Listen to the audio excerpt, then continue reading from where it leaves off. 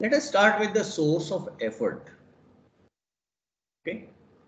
Now the source of effort is represented using the letters SE, source of effort, and it is a source, so it is providing power to the subsystem to which it is connected.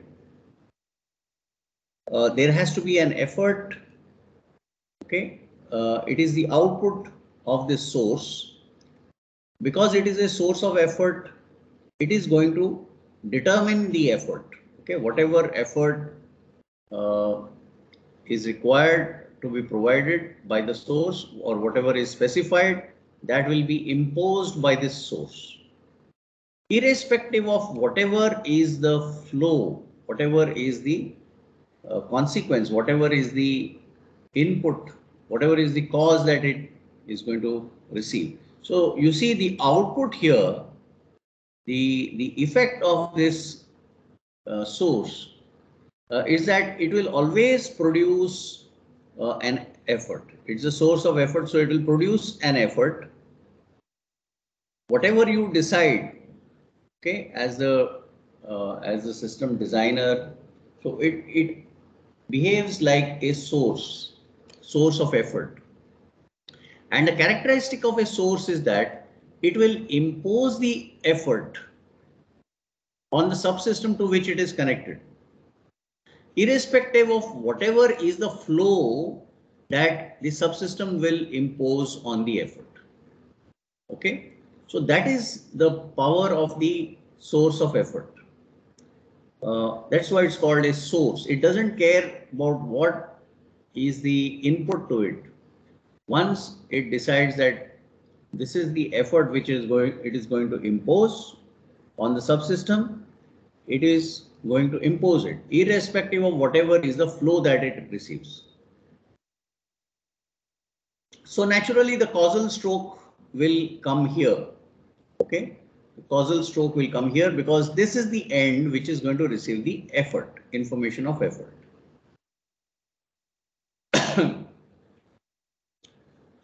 Just to give you an example of a source of effort, can you think of some example where of a source of effort? Yes. Can you think of an example of a source of effort?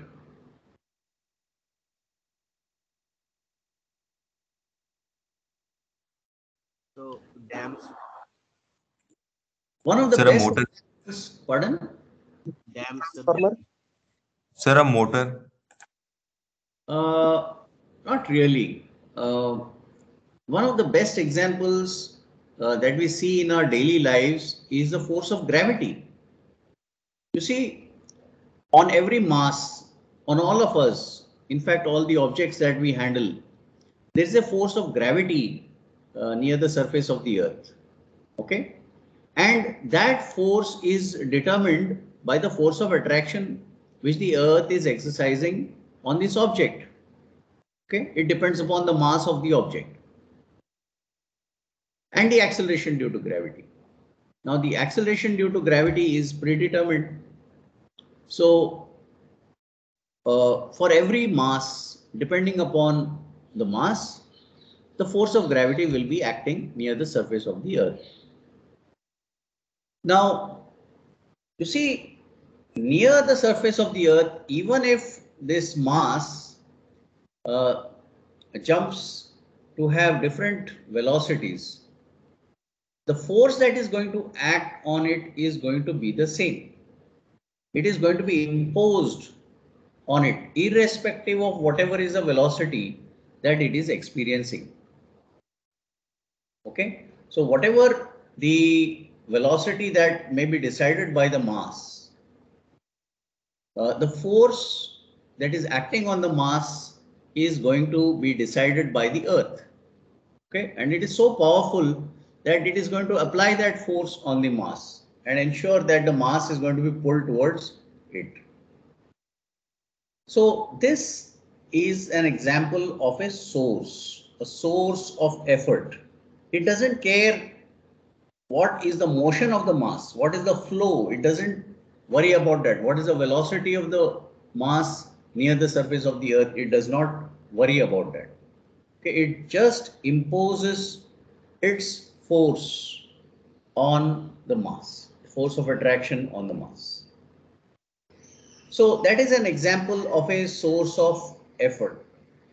We can also think in the electrical domain. If you look at the wall outlet, you have electrical supply 230 volts available on the wall outlet, and you can check the plug points. So you have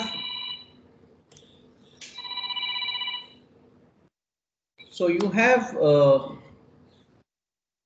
have um, the voltage 230 volts AC being decided by the source of voltage. It's by the electrical grid which is supplying you that 230 volts. Okay, and that 230 volts is available on the plug point. Now you may connect some load to it.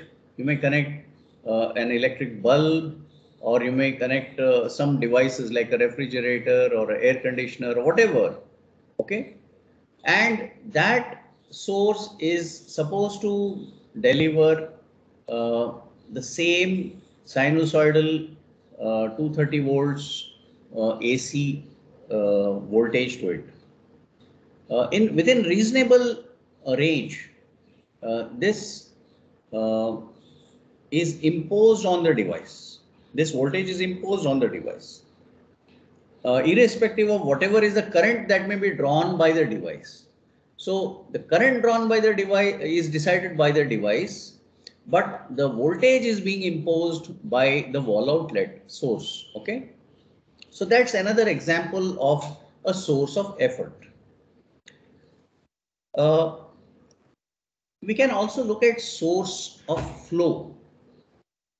Just like we have sources of voltage, power supplies where voltage of a given value is provided. We in electrical systems we also have sources of current. So you can impose current, you can force current through a particular subsystem, electrical subsystem, using a current source. So these are also commercially available. You can also make them yourself. Uh, those are examples of source of flow in which the flow is imposed on the subsystem to which it is connected. So that it's called a source of flow because it's going to impose a flow. It's going to impose this flow variable on the subsystem to which it is connected, irrespective of whatever is the effort that it will experience. Okay, so it will produce this output, it will produce this effect, irrespective of whatever is the effort that it receives. That is the power of a source of flow. It will impose it. So some good examples of this would be like, suppose you must have seen cams. Okay, they have a profile. So the follower, it just follows the motion that is imposed on it by the profile of the cam. So it's like velocity is being imposed on the follower.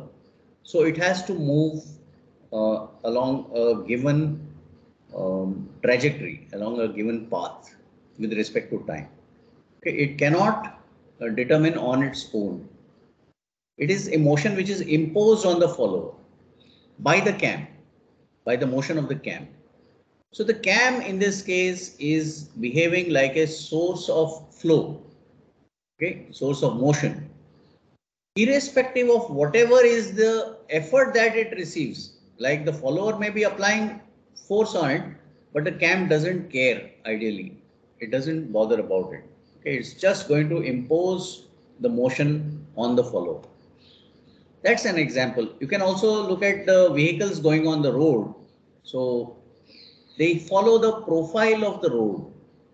So the profile is actually determining the motion that the tires, uh, the vehicle will have to move according to the profile of the road. So if the road is going up or down, the vehicle has to follow that profile. It's because the motion, that is the flow, that's the velocity component along that direction, is being imposed by the road on it. Okay. So that is an example of a source of flow. Uh, Naturally, for a source of flow, because it is imposing flow, it has to receive effort, and so the causal stroke comes towards it. So always you will find in proper causality for a source, the causal stroke is always placed here like this, and for a source of flow, the causal stroke is always placed here like this. Okay. Uh, then we have junctions. Uh, in junctions, we have two junctions, junction 1 and junction 0. Coming to junction 1, it's a common flow junction. So I have shown a small f over here as a suffix on this one junction. All the bonds that are connected to this one junction, they have the same information of flow. All of them have the same information of flow. Okay. Naturally, if all of them bring in different informations of flow, the grammar of this one junction, the nature of this one junction will be lost. It will be defeated. Okay. So for a one junction, the rule is that only one bond should bring in the information of flow. So in this case, this bond is bringing in the information of flow. Okay. So causal stroke is placed here. This becomes the effort receiving end. This becomes the flow receiving end. That means this bond is determining the flow at this end. Now, because it's a one junction, it's a common flow junction. All the bonds connected to it have the same flow information. So all the other bonds, they have to respect this flow information. So they can't specify the information of flow. They can only bring in the information of effort. That is why the causal strokes come like this. Okay. You may have more than 4 bonds. This is just an example where we have shown 4 bonds. But in a one junction, only one bond can bring in the information of flow. All the other bonds have to accept that information of flow. So this flow is common to all the bonds. F, F, F, F. You can see that's the same F which we use as a subscript over here. Now let us also number the bonds. So here we have effort 1, effort 2, effort 3, effort 4. So 4 different efforts. Naturally, the efforts can be different. It's just the flows which are the same. But now we have an idea about power. So you can see that if you do a power balance, you can see that this power which is going inside this one junction, it is effort 1 into flow. And the power that is leaving the junction is effort 2 into flow, effort 3 into flow, effort 4 into flow. This plus this plus this. So effort 1 into flow is equal to effort 2 into flow plus effort 3 into flow plus effort 4 into flow. Okay. So you can cancel flow from both sides. Okay. And you get this equation, which is revealing that a one junction can also be used as an effort summing junction. So effort 1 is equal to effort 2 plus effort 3 plus effort 4. Okay.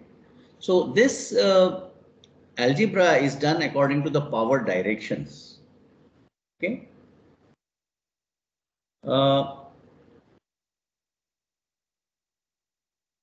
Coming to the next junction, that is the zero junction.